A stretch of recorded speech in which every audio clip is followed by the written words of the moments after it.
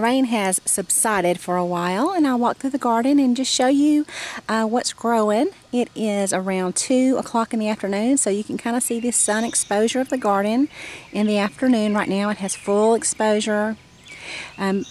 Right over there in the corner it's starting to get some shade, so by 3 o'clock that corner bed will be completely covered with shade from the tree. So I'm calling this right here my tomato bed because all of the tomatoes over here, knock on wood, are doing wonderfully. They are very healthy and they're getting plenty of air circulation and plenty of sun. So over here is the Cherokee purple. You'll see that's a nice big one there. And there's a couple more on there already, it's setting fruit all over the plant. And this one right here is called a lemon oxheart. So I'm really happy about that one. Look how big it is. And I love yellow tomatoes, just love them. So very low acid, really good when you combine it with a couple of other tomatoes like the red and the purple. And then I've got some green right here. This is the green dwarf emerald giant. It's producing quite a few tomatoes there. And then look at the pretty little spider. I do not like spiders. I do not like snakes. I have a lot of the spiders in my garden, but not one like this. And this is probably the only kind of garden spider I like. And it'll get really big. You've seen those before, most likely. All right, I have Amish paste tomato over there. I need to probably go ahead and pick that one down there at the very bottom. And then Swiss chard, calendula, the Thai basil here. This is a sweet Thai basil, and I think this is the first year I've grown the sweet Thai basil. I usually grow the Siam Queen, which has the very large leaves, and I think I like that better. This one is okay, but I get a lot more flavor out of the bigger leaves, and I don't know, I just really like that licorice anise flavor. All right, and then look at the coneflowers, really pretty. They just keep growing and growing, and you can look at all of the insects that it's attracting. All kinds of bugs just flying around. I've been succession planting the jade bush beans. As a matter of fact, I need to go ahead and do another succession planting, and probably my last one, because I'm trying to save room for my fall plantings. I went ahead and started my seeds yesterday. I started about 72 seeds. And let's see, I've got some greasy beans that I planted about 1 month after my first planting of greasy beans. And so these are climbing up right here. I've already been cooking those. I've been picking them immature, a little bit smaller than you would normally pick them, and I'm cooking them with the pods on. I'm not shelling them or anything. They're wonderful, just really good. A lot of jade beans over here, jade bush beans. Garbanzo beans. They're getting very big, but no beans yet, so that's a black variety. That should be interesting. Got borage popping up everywhere in the garden. White swan coneflower. Look at all the insects everywhere. Bees too. All right. Zinnias. A good pop of color in the garden. Always like that. And then the galangal. Lots of new growth. Just popping up everywhere. And this is the first planting of greasy beans that I put in the garden, and they are looking really nice. Carrots, Carnival Blend carrots down here. And those will be ready here very soon. Some of them are actually yellowing. I could probably pick them now. Lots and lots of beans and lots of insect damage. Those Japanese beetles all over the garden, everywhere. I've been collecting those by hand like crazy. Now this is a beetle that does like to get out in the sun. I can see these all day long in the sun, where my other beetles like the squash beetle and the Mexican bean beetle, I typically find those on top of the leaves when it's shady or in the evening or early morning. So I have to collect different bugs at different times of the day. So always check your garden different times of the day for bugs. And then this does not look very healthy, but I can tell you right now, this plant has been putting out the cucumbers. I think this is my son's garden right here. This plant right here has I know at least produced probably 5 Chelsea Price cucumbers this week. So really loving that. That's great. Great money saver for me because I buy those cucumbers all the time, all year long. And look at the pretty zinnias. Jade bush beans. Been picking just lots and lots of beans. Been eating a lot of beans. And then this little corn plant here has aphids. I've not ever seen aphids on a corn, but it made me look closer at it when I saw a ladybug. And if you see a ladybug, go ahead and look for aphids, because that's the first sign there might be aphids in your garden unless you have purposely released them.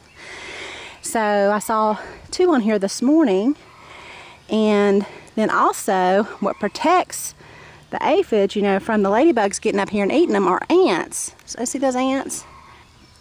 They are protecting that those aphids, and I guess they like to eat the I guess like the sap or whatever, the liquid that the aphids get out of the plant. So they work together. So and they keep the ladybugs away from the aphids. So anyway, that's just FYI. If you see ladybugs and you see ants, look for your aphids, because most likely that's what you have. And I need to just probably spray them with something. I want to make sure, of course, there's no ladybugs around when I do. Here's a ladybug, actually, right down here. She's trying to get up there to the aphids, but just really unusual that I'm even seeing aphids. They're all over this little corn. Okay, and then here's the Country Gentleman corn. I think that one was peaches and cream. So here's Country Gentleman, and no aphids over here yet. I'm not going to say that there won't be, but I have noticed a ton of bumblebees on the tassels. So I saw lots of them yesterday. I'm surprised I don't see any right now. Patty pan squash. I think I've harvested about 5 or 6 off of this one plant so far. And I really like patty pan squash when it's small. So if you're growing it, you want to look for them to be about 2 or 3 inches in diameter. And one of mine got about 6 inches. So I just use it as a little bowl, and I'll include a link to that recipe in case you'd like to check it out. Now, if I looked up underneath these leaves, I could probably find a squash bug. A squash beetle. I'll include a link to that video if you'd like to check it out. But your squash beetles, like I said earlier, will most likely be underneath your leaves when it's sunny outside.